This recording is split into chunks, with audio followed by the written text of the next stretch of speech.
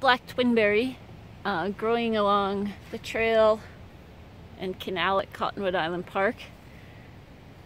So it's a species that likes moist to wet forest sites, and it can become quite prolific, meaning expanding quite broadly given the chance. So if you give it enough light and it can spread quite rapidly on a site if it has enough moisture and enough light to do so.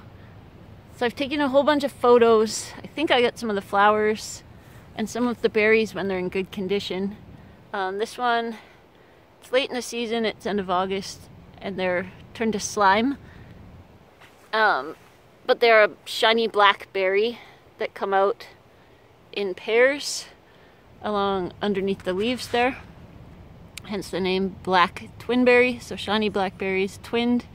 The flower will be yellow in the spring, and then late in the season, once the berries are gone, this is called a bract.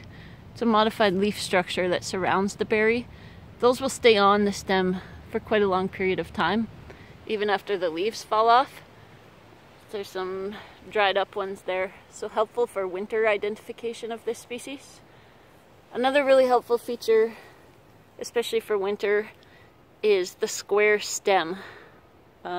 Difficult to capture on video, but when we're out or you're out on your own looking at this species, make sure you grab a hold of that stem, especially on the young twigs. As it gets older, it tends to round out as it gets wider and puts on growth.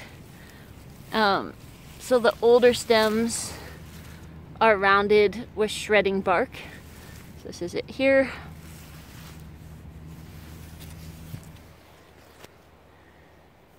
The leaves are opposite and pretty elliptical, fairly prominent venation or deep veins in the leaves.